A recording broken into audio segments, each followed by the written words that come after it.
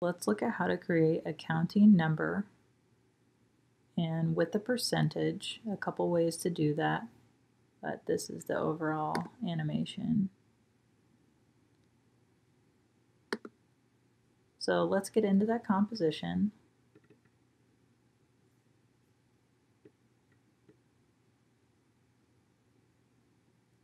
So the first thing you want to do is create a text layer.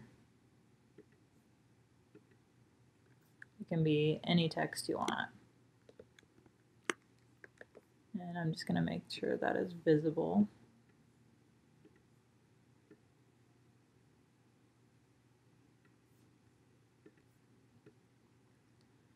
Next, with the text selected, go to Effect, Expression Controls, Slider Control, and we want to drop down this text layer. We want to see effects, and we also want to see text. The next thing we want to do is where this stopwatch is, we want to hold down Option and click. That will reveal this expression source text. We need to open Slider Control and click on the spiral and hold, dragging towards this slider, and a new expression has been added. So let's go ahead with our slider and our keyframe at the beginning.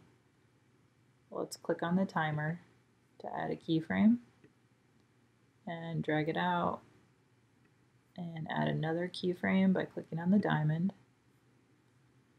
And let's choose a new value, say 76.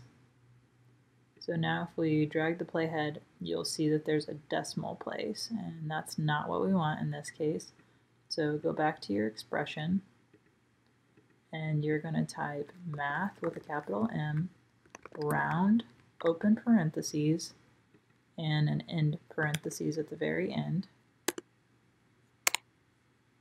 And now you can see that fixed the decimal place.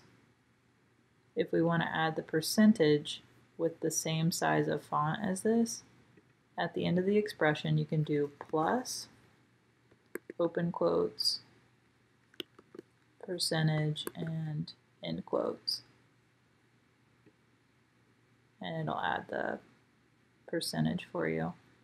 I'm going to go ahead and delete that and show you what I did. Since mine stayed within 2 digits, what I did was just added a new text layer.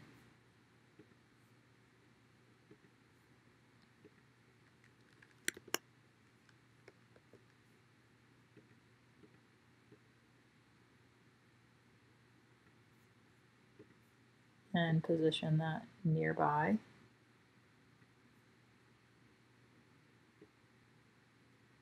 So as long as our first number, let's say, is 10, then that'll always be displayed by it nicely.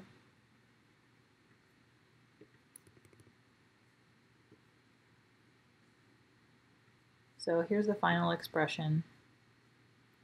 If this video helped you out, please like the video and subscribe. Thanks for watching.